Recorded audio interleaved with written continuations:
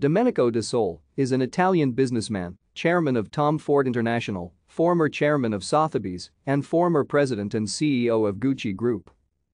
Domenico De Sole was born in Rome, Italy in 1944, the son of a Royal Italian Army general. He graduated from the Sapienza University of Rome in 1970 with a law degree and then received a scholarship for Harvard Law School, where he received an LLM degree in 1972. De Sole worked for leading U.S. law firms before becoming a partner at the Washington, D.C. firm Patton, Boggs & Blow, specializing in tax law.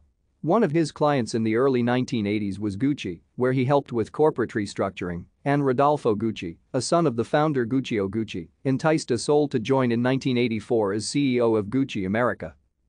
De Sole was president and CEO of Gucci Group from 1994 to 2004. During his tenure, De Sole guided the brand from near bankruptcy to a luxury conglomerate that included Yves Saint Laurent, Bottega Veneta, Balenciaga, Alexander McQueen, Stella McCartney, and Sergio Rossi. Thank you for watching. Like and subscribe if you would like to view more of our videos. Have a nice day.